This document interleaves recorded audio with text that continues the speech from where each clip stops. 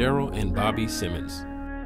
Cheryl met Bobby as a freshman the first week that upperclassmen returned to campus. Bobby was the president of the Esquires and was with Louis Moss, a friend from Cheryl's hometown, when he was startled by the young lady in the white shorts, white crop top, and tennis shoes. Louis informed Bobby that Cheryl was dating someone, and it would be a no-go. Later in the semester, Cheryl became Miss Esquire, and the two were forced together for many functions. The opportunity came when they were both single, and the two began dating.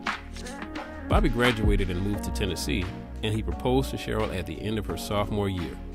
The two were married in August of 1979, as Cheryl returned for her senior year. Cheryl worked as an elementary school teacher for 18 years and as a stay-at-home mom.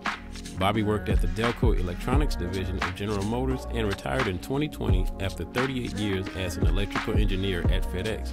The pair have 2 daughters and 4 grandchildren.